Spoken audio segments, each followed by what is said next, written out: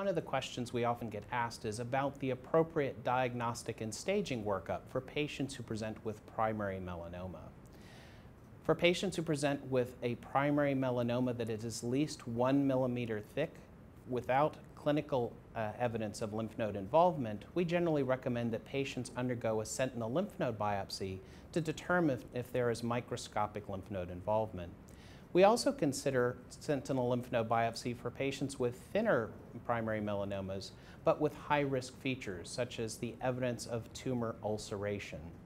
For patients who undergo a sentinel lymph node biopsy that does confirm metastatic involvement of the lymph nodes, we often recommend completion lymph node dissection, as it can actually be very informative in terms of the patient's subsequent risk to know if other lymph nodes are involved.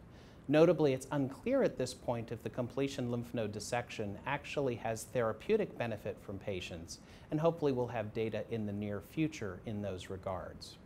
For patients who have lymph node involvement, it is routine for us to evaluate whether the patient has evidence of distant metastatic disease with imaging of the body, either by CAT scans of the chest, abdomen, and pelvis, or potentially by PET-CT, particularly for patients who aren't amenable to IV contrast studies.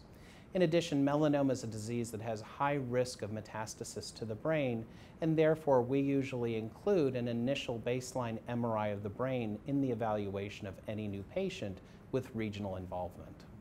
For patients who present with metastatic or stage 4 melanoma, it's very important to perform certain baseline evaluations to help guide appropriate patient management.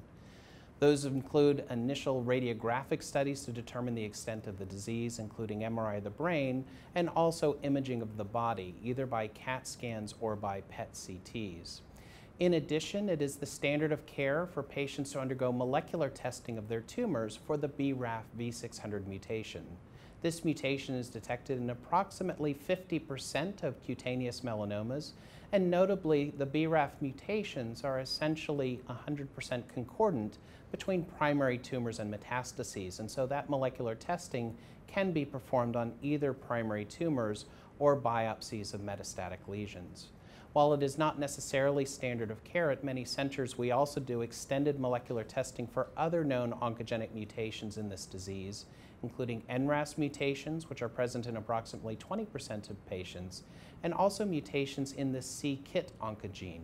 Mutations in c-KIT are actually rare in patients with cutaneous melanoma, having a prevalence of about 1 to 2%, but they're much more common in other melanoma subtypes, including acral lentiginous melanomas and mucosal melanomas. And notably, patients who have an activating c-KIT mutation may respond to c-KIT inhibitors. One of the emerging areas of research is the immunohistochemistry test for the PD-L1 protein. In certain cancers like lung cancer, testing for PD-L1 is actually required in order for patients to be treated with PD-1 antibodies. That is actually not a requirement in patients with metastatic melanoma. However, there is growing evidence that the PD-L1 test may help in making therapeutic decisions for patients.